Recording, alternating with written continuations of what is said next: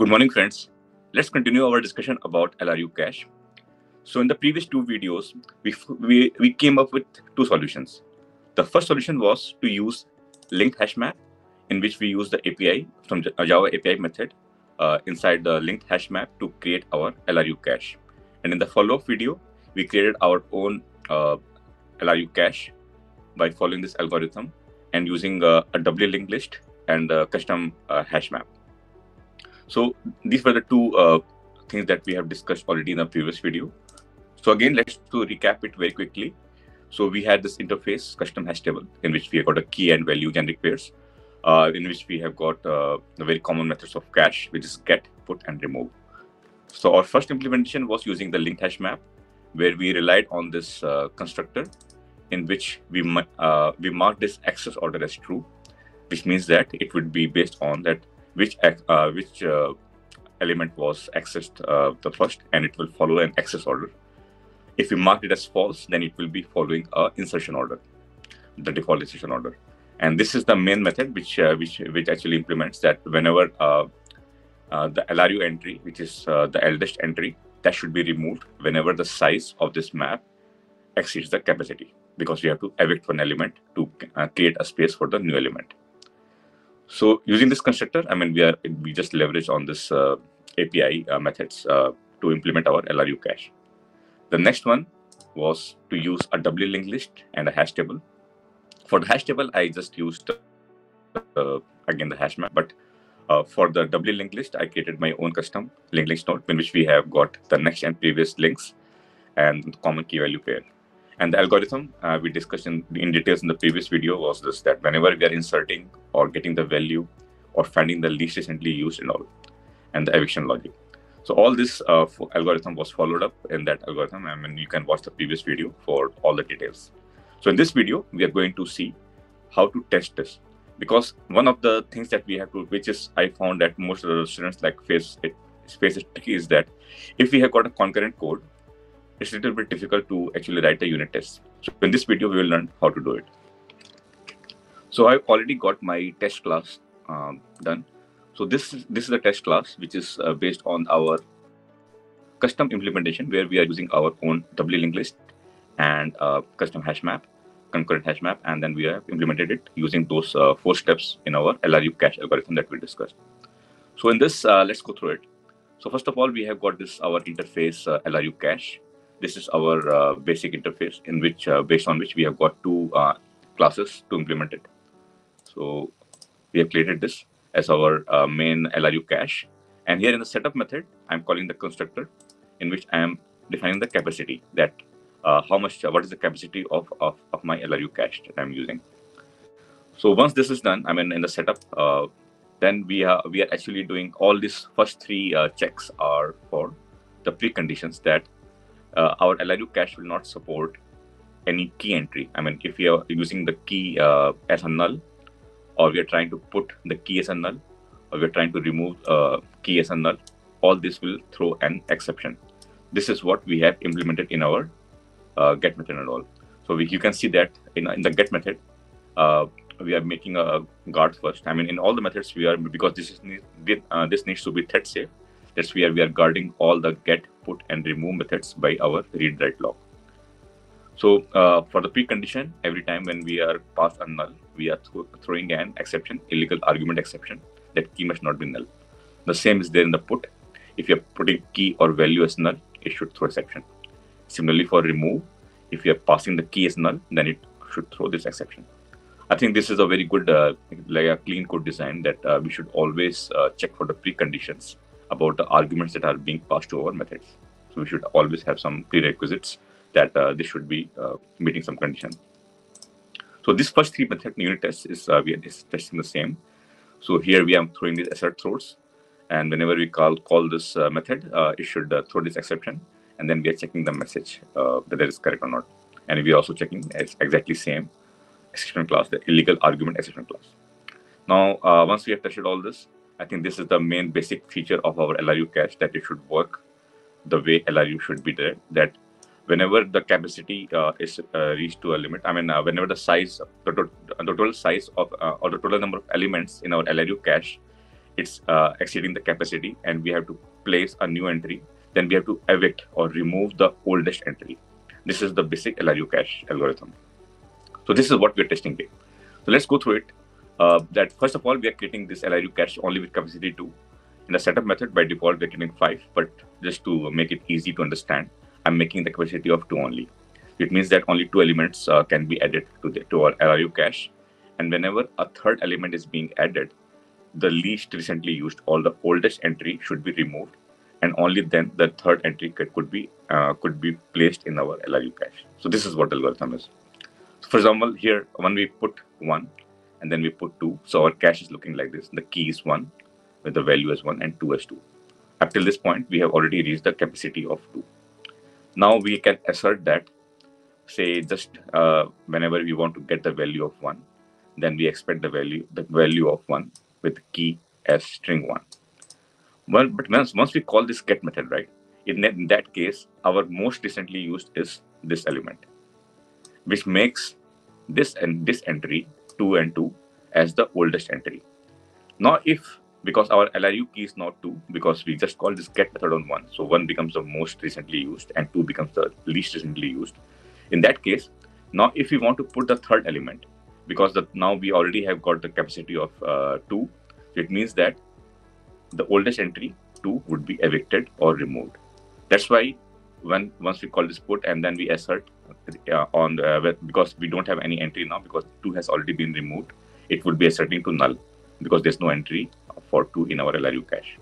This is a very simple but very easy way to understand our whole LRU functionality, but just by using 2 elements. Now again, we just move some further checks. Now after this point, right, we have already removed 2. Now 3 becomes the most recently used and 1 becomes the least recently used. So that's why when LRU key is 1, again, if we try to put the fourth element, is again the same check as we did for 3. Now we again enter and put a new entry. In that case, our 1 would be evicted. Now if we just now we have got 2 elements in our this, which is 4, which is the most recently used, and 3 is the least recently used. So it's just a normal check that whenever we are getting the values, so at this point, 3 will become the most recently used and 4 will become the least recently used, because now we are calling a get operation. Whenever we call any operation or get or something or put or something, then that element becomes the most recently used, and whatever elements are left which are not being accessed for any of these methods, that becomes the least recently used. So after this operation, our most recently used is 3 and least LRU is 4. And after this element, again, the 4 again becomes the most recently used and 3 becomes the least recently used. So this is all about very simple test to actually check all our behavior for the LRU cache. Now let's test the most important part, which is whether our LRU cache is thread safe or not. Again, let's go back to our implementation. So here we are actually relying on a read-write lock, as I mentioned before. This read-write lock, the concrete class which implements this is read-entrant read-write lock. And the data structure that we are using is linked list node, which behaves as a doubly linked list, in which we have got each node has got access to the previous element and the next element. And for the hash table, where we are showing the key value pairs, for that I'm using concurrent hash map, but I think this is an overhead. We can remove concurrency part because we are already guarding all our 3 methods, get, put, and remove, by this re-entrant read lock. Okay, so I will change it later on. Let's go through it, our thread safe part. Whenever we are using get, right, get is always the read operation. In that case, we only need the read block. This is where I'm calling this at the start of the method. And as soon as this method ends, I'm putting in the finally block. So even though if there's any exception thrown, still it will be able to exit to release this lock. This is a very important step. That's why we have to always put in try and finally. Now for put and remove, right, because these are the write operations, which means that they are going to manipulate the LRU cache. That's why we have to use write lock. This is what, again, I'm doing the same thing. I'm guarding it at the very first entrance of this put method. And after that, once we are done, we are putting in the finally block to release it. Again, the same logic is here, that if any exception is thrown in any of this try block, still we should be able to release this lock. Otherwise, this lock would be held forever. and it can result in a resource leak and bad performance of our application. Similarly, for remove, because removes again manipulating LRU cache, we are deleting some entry if possible. So in that case also, we have to write block first, and then finally we have to release this. Now to test this, whenever we are trying to test any type of multi-threaded code, always it's advisable to first of all put all those entries, like for example get, put, and remove, everything we can put into test that part into say some by multiple threads.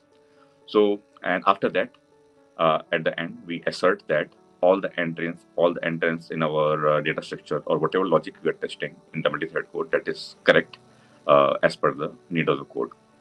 So here, what I'm doing is that because we claim that our LRU cache is thread safe, so what I will do is that I will try to manipulate this LRU cache or have some right entry.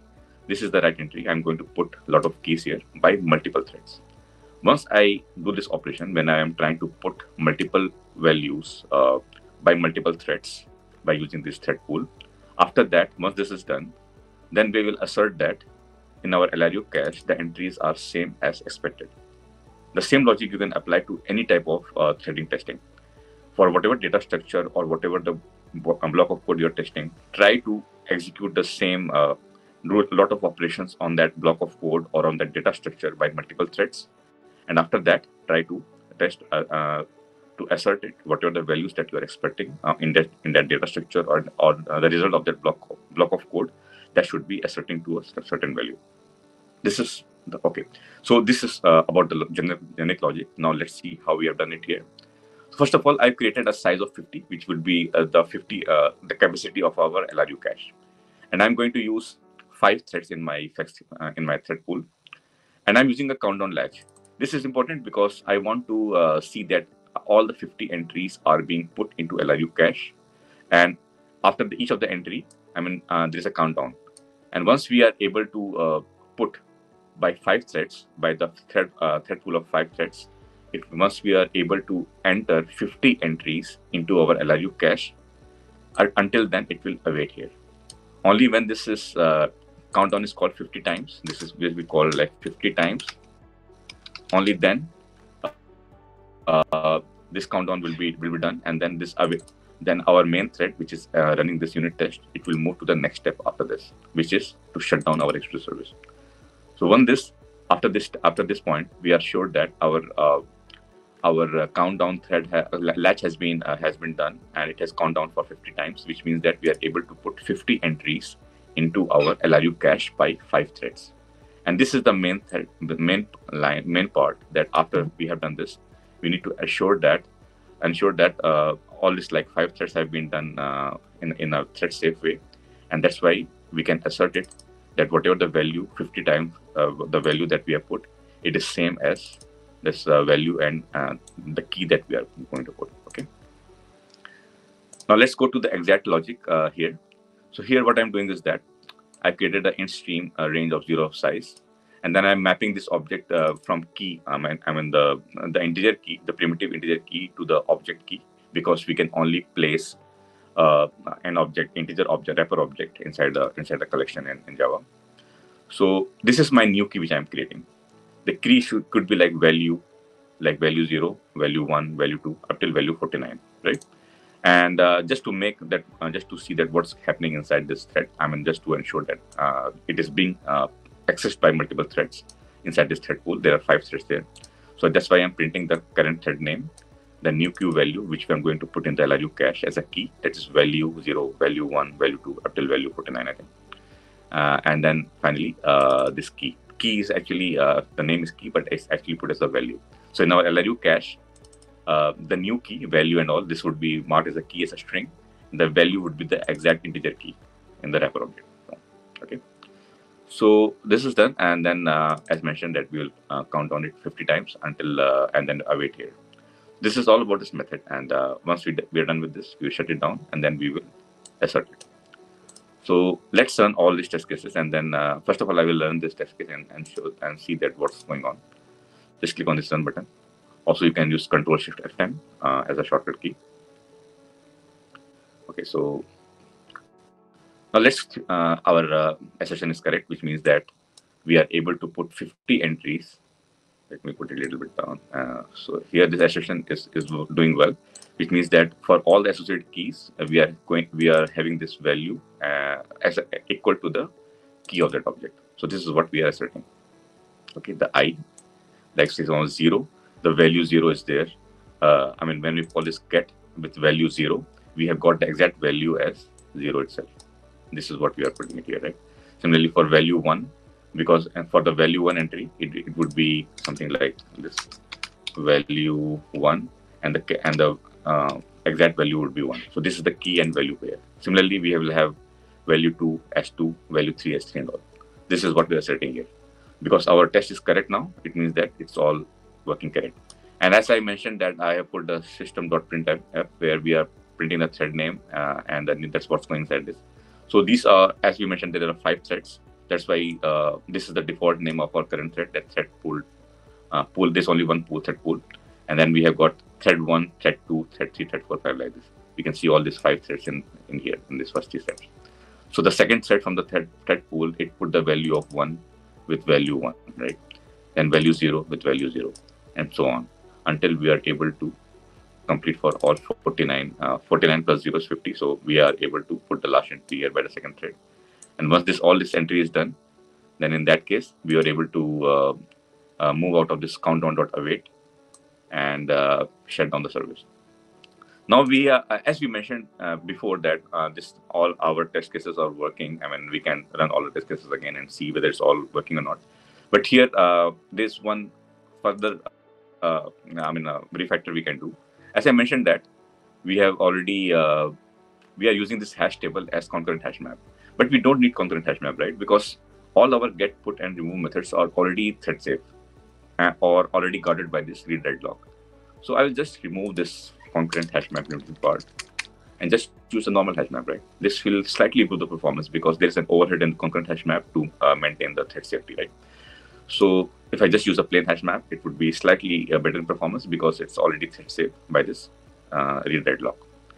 Now once we do this, again, let me run this test case just directly from here.